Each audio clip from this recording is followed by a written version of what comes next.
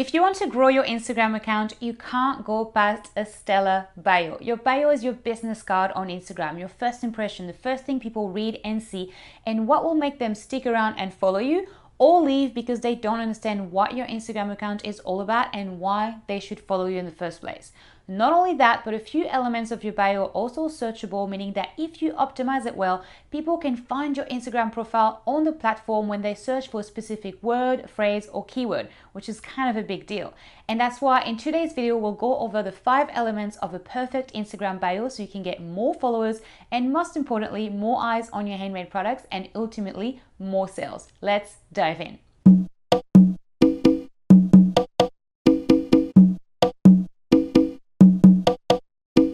Bonjour, my name is Deb and I'm a handmade business coach and the founder of Tizit.co, a membership community for makers and handmade shop owners just like yourself.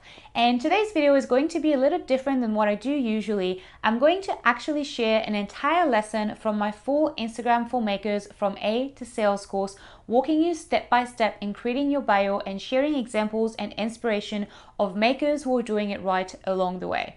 But before we jump in, I just wanted to let you know quickly that you'll hear me say things like you-centric, brand-centric, and community-centric in this lesson. And these are concepts that I defined in a previous lesson of the course when I help you pick a strategic archetype for your shop's Instagram account. But don't worry about it, you will still get a ton of value from this video, even without having done this previous exercise. So without further ado, let's go. Welcome back to Module 2, Lesson 2, the perfect profile bio. So your Instagram bio is your Instagram business card. It helps people who visit your profile understand what it's about, what they can and should expect from it, and it gives you an opportunity to add a clickable link, the one and only clickable link that you have. So there are activities in the workbook here to help you define what your bio is going to be. You can either follow along and pause the video every step of the way so that you build your profile bio as I teach you how to, or you can just watch it all first and then go to your workbook, but make sure that you do those activities. And to start with, what are we talking about when we are talking about the profile bio? This is really what a profile page looks like.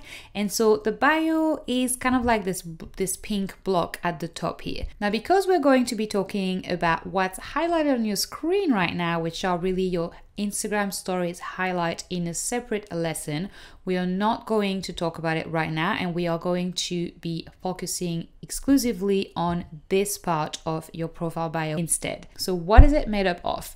First, a profile picture. Second, a username, which is really what we call your handle or your @. So this is what people will use to mention you and to tag you in captions and comments, for example. The next element is your name, your bio itself, which has a maximum of 150 characters, which is quite short. And then finally, your link in bio. So let's take it step by step. First, your profile picture. It really is just a small circle image. So you have 2 options here. It's pretty straightforward.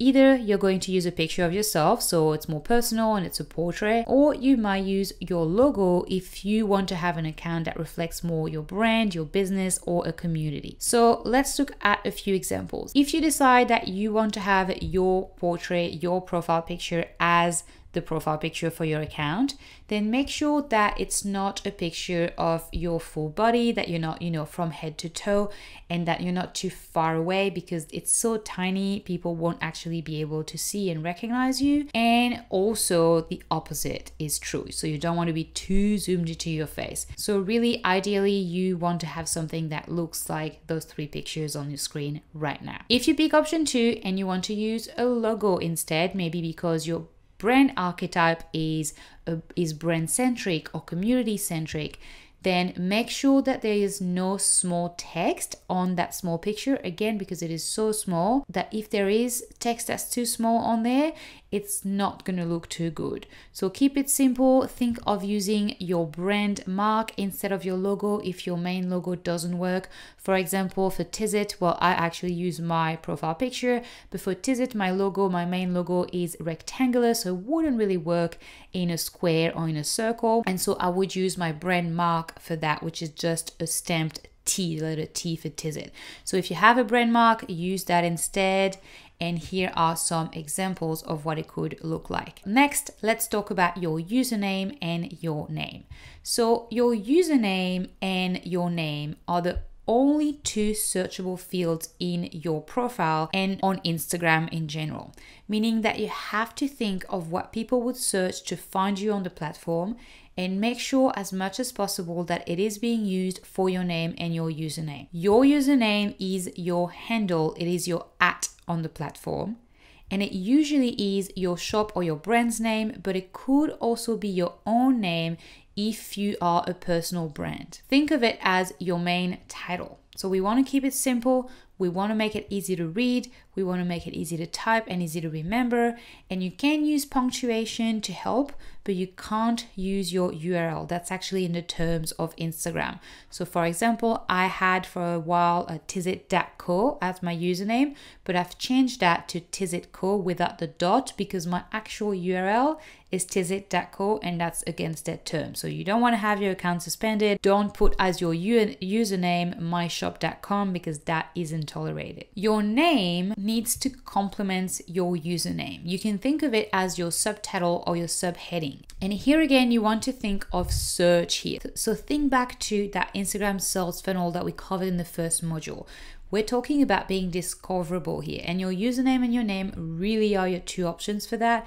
Even the text that's going to be in your profile bio in that little paragraph below your username and your name won't be searchable. So these two fields are very important. So beyond what you've already used for your username, what do you want to be found for?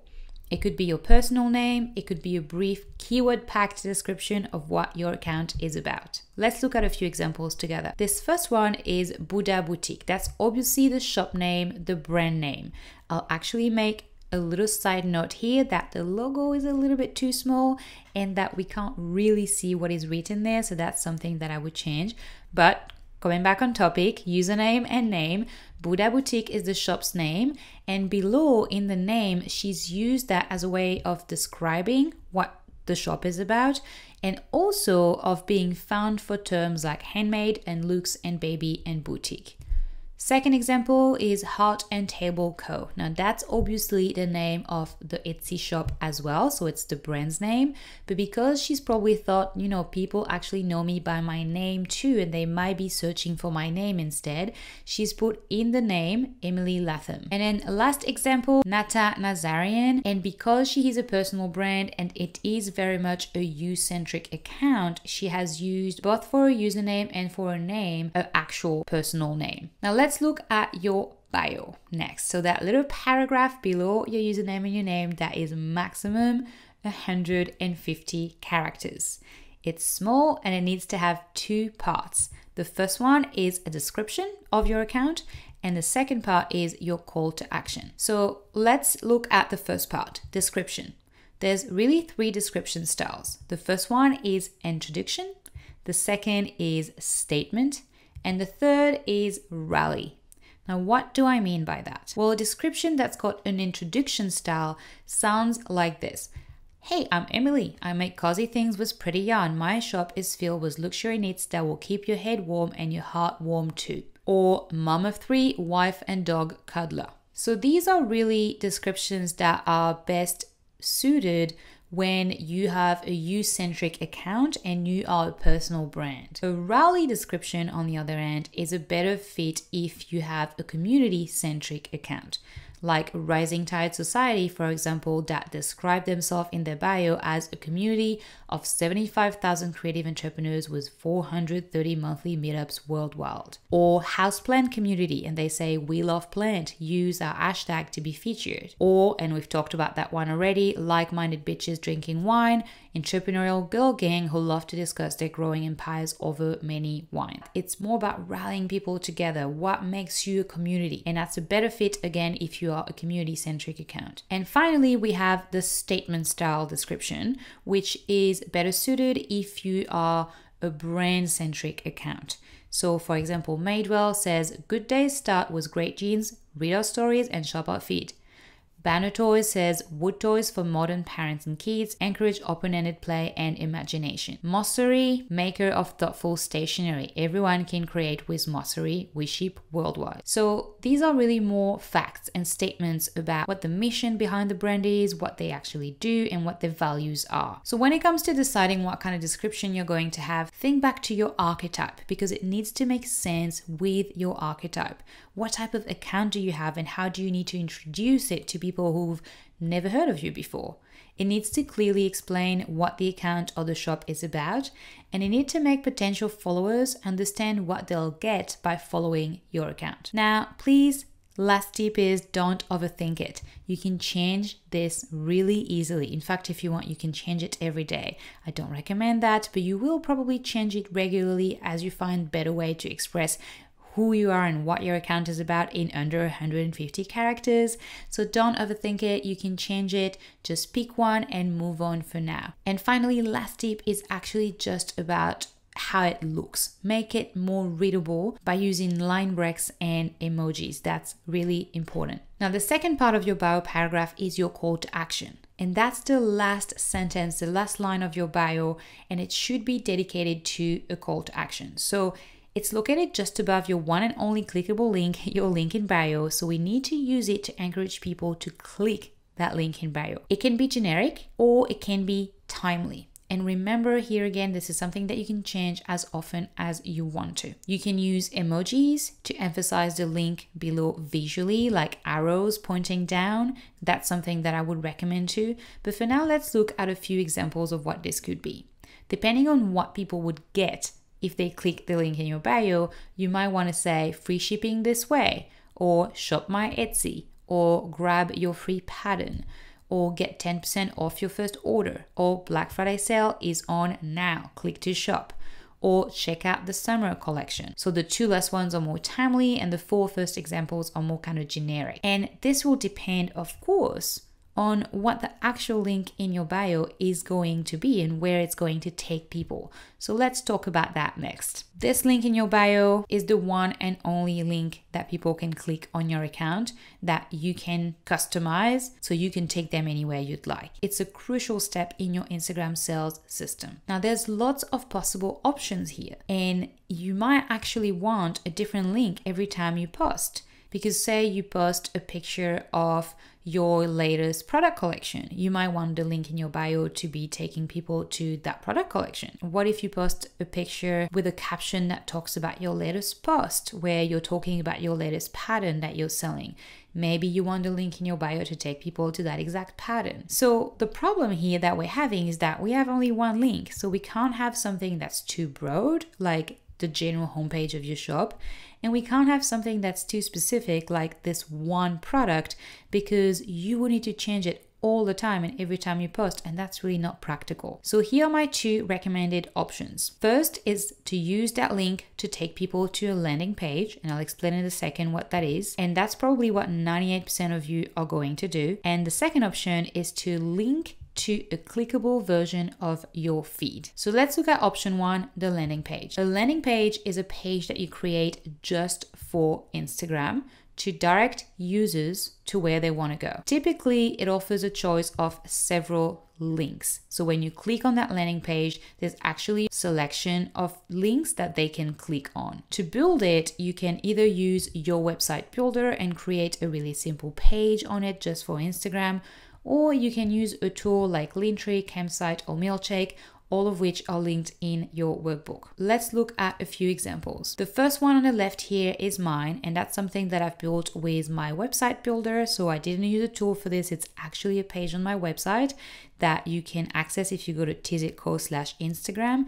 It's obviously not on my website in my menu or in my navigation bar. It's kind of hidden there, and I just use it on Instagram so that people can find the links that I most often refer to in my posts. And then the two pictures on the right are from Campsite and from Linktree, which are tools that help you build those landing pages really easily so that you can offer from this one link in bio a couple of different links once people click on it. Now, the pros of using a landing page are that it allows you to direct people toward different links via the one link in your bio. It's highly customizable because you can decide which links you want to have on that landing page, and it's really easy to create and to change as needed. The only problem with it though is that it's not great for linking to a specific product listing or to a very specific article and blog, because you don't want to have hundreds of links on that landing page. It becomes just too overwhelming. So generally what you would do is have a link to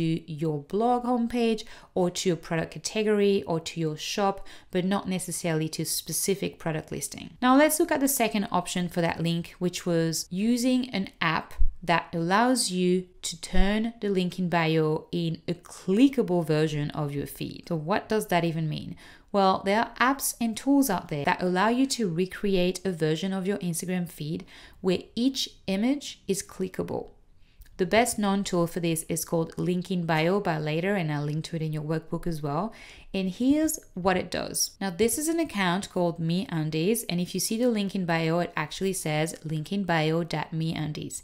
And if you click on it, it will open a page that looks exactly like the feed, like this. So you might actually think that you're still on this Instagram account, but you're not. You are on a separate page that just looks exactly like the feed. And so what's great here is that this time, when they click on an image on the picture of the right, they are being redirected to a link of your choosing. So that's a great option if you post a lot of product images, because then each image can be linked to that one specific product listing. It's also great if you want to refer to a specific video or a specific blog post, but it's not so great for a few reasons. The first one is that usually those tools are paid.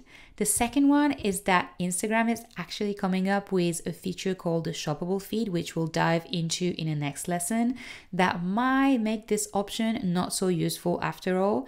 And then the last thing that I think isn't too great with that option is that when people click on the link in your bio and this page opens that looks exactly like the feed, they have to remember what picture they were looking at to find the link that they want to click. And so it's not necessarily super user friendly in my opinion. So it's workbook time. We've worked through a lot of steps together, but it's time to put it all together so that you can build your perfect profile bio. In the next lesson, I'm going to talk to you about your bucketing strategy, which I'm really excited about. If you'd like to dive deeper and learn more on how to really make Instagram work for your shop, I really recommend you check out the link below this video and take a look at the full Instagram for Makers from A to Sales course. In it, you'll learn a ton more strategies like the archetype strategy to help you define what type of Instagram account makes the most sense for your specific shop, the bucketing strategy to help you come up with photos and captions that sell easily so you never wonder what to post and you know that what you're posting is going to get you comments and likes, the Instagram sales system that you need to have in place on your account to turn followers into customers because you can't take followers to the bank, the 20 minutes boost method that will keep you on top of the algorithm and gaining new followers every day, and so much more. So make sure to check out the link below, and au revoir.